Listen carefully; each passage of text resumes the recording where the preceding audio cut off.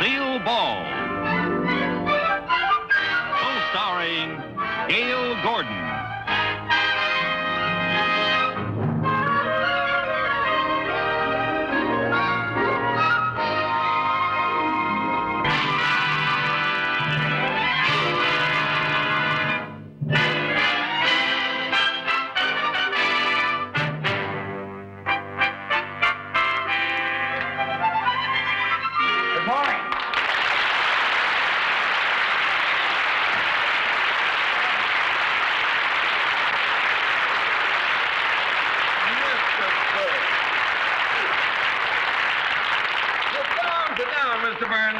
What can I do for you? I stopped by to pick up my dividend statement. Ah, yes. Well, my secretary has your file. She'll be right back. Fine. Do you smoke cigars, Mr. Mooney? Yes, I do, yes. May I have one?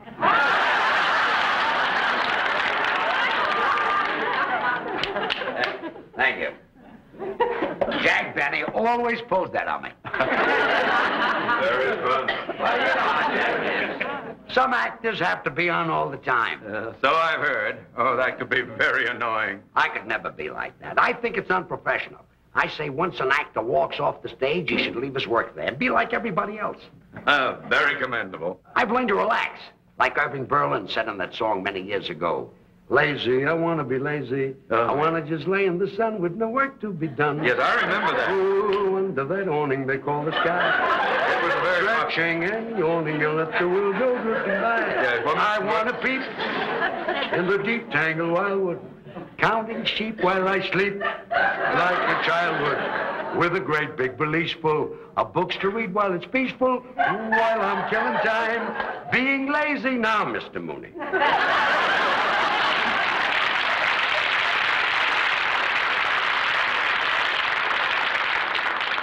Maybe I can find your file, Mr. Burns. It should be here under the B's. All right, Martin, Miller, Munson, Murphy. Under the B's?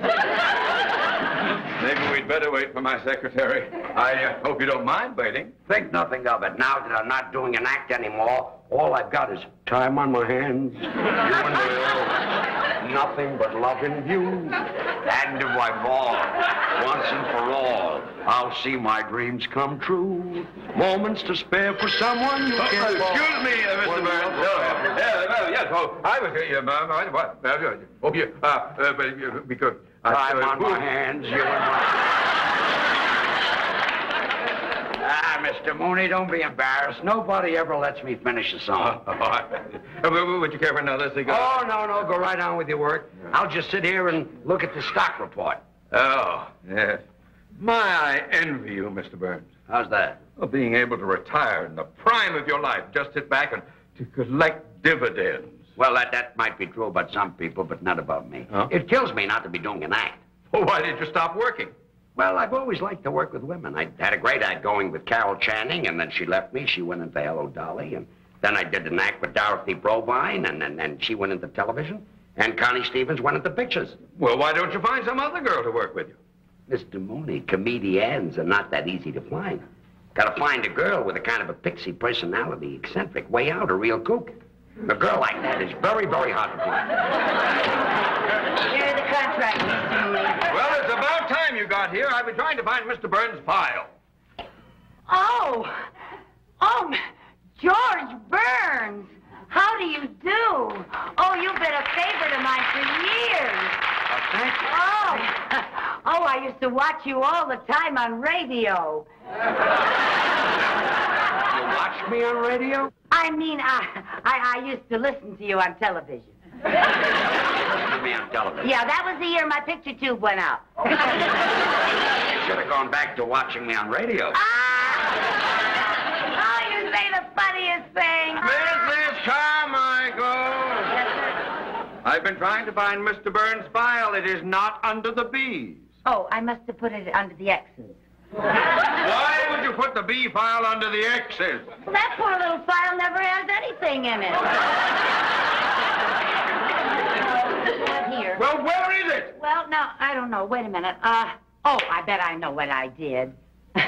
You see, Mr. Burns, I always have trouble remembering names, so I took a course in word association. Now, Burns reminds me of fire. So you filed it under the F? No, fire reminds me of stove. So you put my file under the S. No, stove reminds me of pot roast. It's your turn. You filed it under the P's? No, pot roast reminds me of noodles. Mrs. Carmichael, you're making me angry. You're making me hungry. And noodles reminds me of my mother. Your turn. Noodles remind you of your mother? Yeah, she made the best noodles, and I bet that's where I put your file. Under noodles. No, under gravy. Mrs. Carmichael, I don't know what I'm going to do with you. I know what I'm going to do with her. Start a whole new career. Mrs. Carmichael. Yes, sir. Have you ever thought about going on the stage? Oh, my life. How would you like to do an act with me? Oh, Mr. Burns, you can't be serious. I know it. That's why I want to get back on the stage. Oh. What do you say? Oh, well, that's very nice of you, Mr. Burns, but I couldn't do that. I couldn't quit my job here.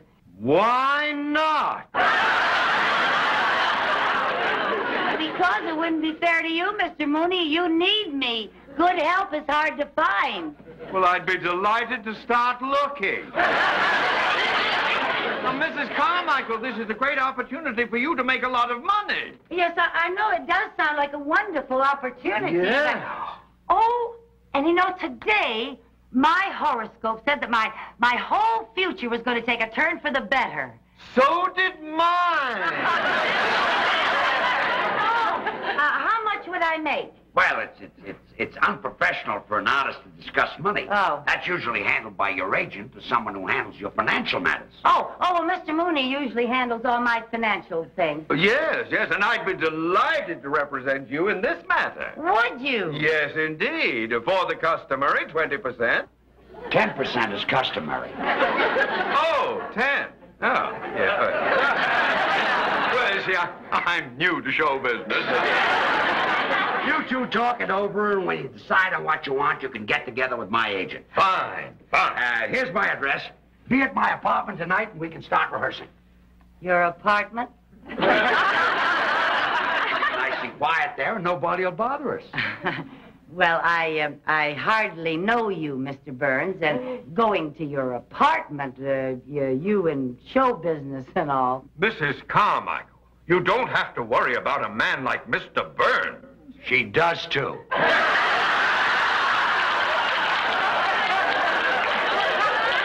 didn't mean that you aren't a gentleman, Mr. Burns. I just meant that...